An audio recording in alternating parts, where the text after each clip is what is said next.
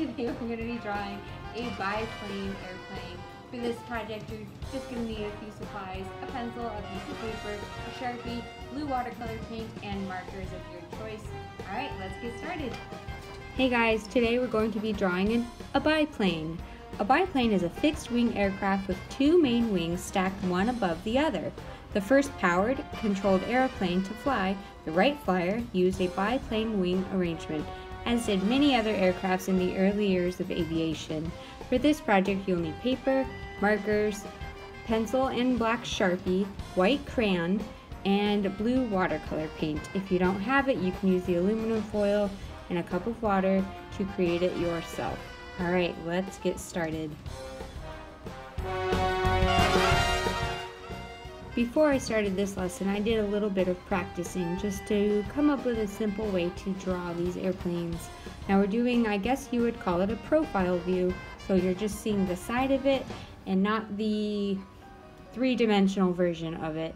I printed off some reference photos so you can look at them as I draw.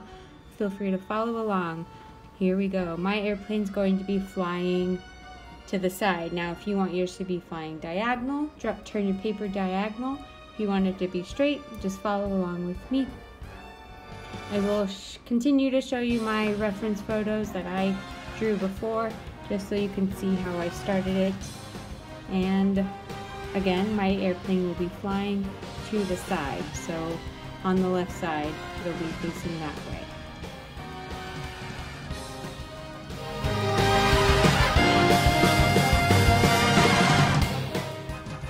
Place your first mark right here. This is going to be the front of the airplane where the propellers are. So it's kind of a curved line, kind of straight, kind of curved, a rounded square, whatever you want to call it. Now we're going to take the top of this, keeping it parallel with the top of my paper, and then draw a curve right about here. This is, I believe, a second seat. Again, your should be very flat on the top. Draw a shorter line, and then a deeper curve. This is where your pilot will sit. Feel free to pause the video as often as you need to catch up. Now we'll draw the bottom of the plane. This part right here is straight. It's a horizontal line. And then it's going to eventually diagonal, kind of go straight back at a diagonal. I'm going to take the top of it and go down at a diagonal, and the bottom will go up. I'm just kind of sketching it on there so it's light enough for me to erase if I make a mistake. They should meet at the back with a slightly curved line. Alright, looking back at the reference, and we're going to start adding the tail. I think it's called the tail. It's going to come up at another diagonal, almost like a triangle. Come straight down and connect to the airplane.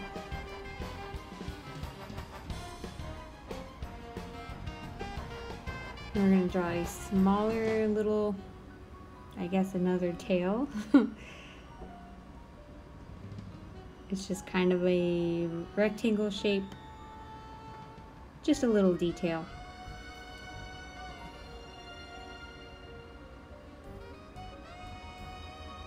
Now we're going to add the propellers on the front. There are usually 2 to 4 propellers. We're just going to have 2 visible ones because it is spinning, so you can't really tell. You start with this point on the end. It's going to go straight up vertically, and it's slightly rounded on the edges. And straight down, slightly rounded. There we go. We're going to add a curved line towards the nose of the airplane, just as an added detail. Feel free to add rivets. Those are just kind of small dots along the edge. That's how a lot of these old planes were held together. Alright, let's look back at the reference. We're going to add the front wheel. And then we'll add the wings, the top and the bottom wing. 2 short diagonal lines going in one direction, and then 2 short ones going in the opposite direction. And then you connect them with a curve. This is like a wheel well for the airplane wheel. And then a little bit, like a half circle. There you go. Yeah.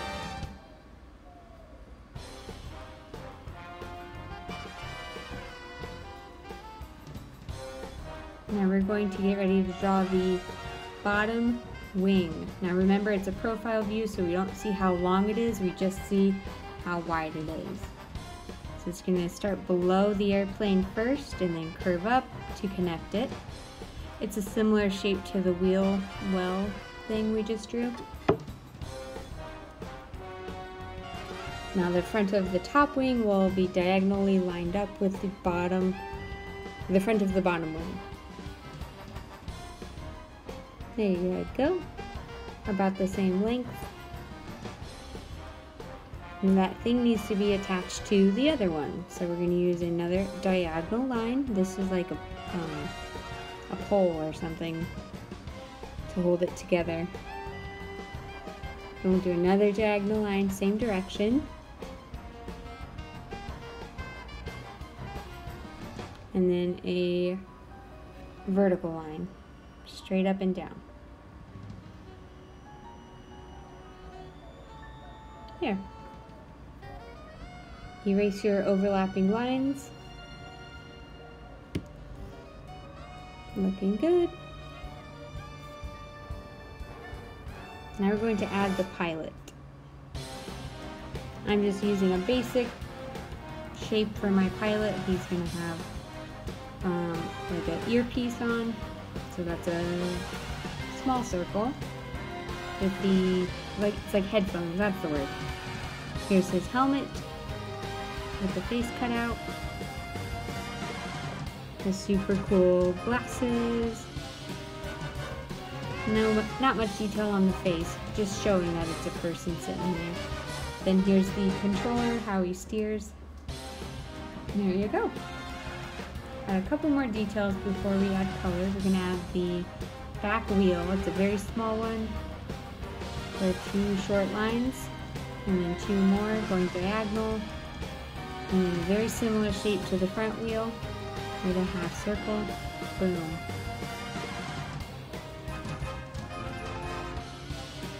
Now we'll add some detail on the back tail or fin or whatever it's called. More detail lines. You can make up your own design. You don't have to copy what I'm doing as far as details. I'm going to add a few details on, like a paint job on my airplane.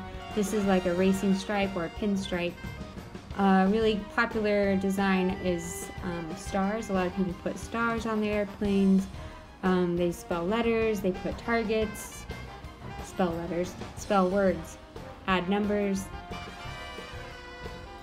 My airplane is called Art-20.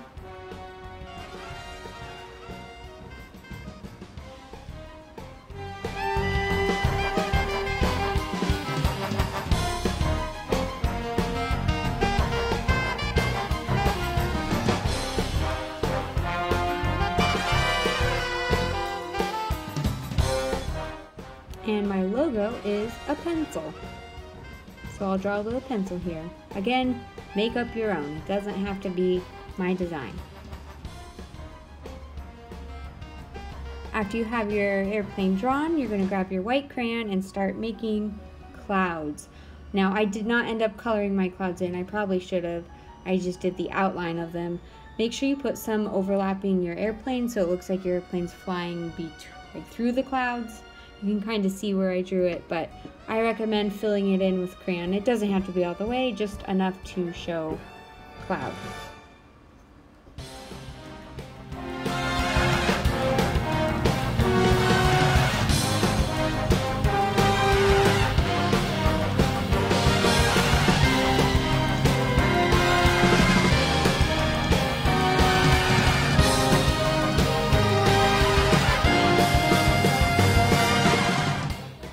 Before you add any color, I recommend tracing it in Sharpie. This will really make your airplane stand out.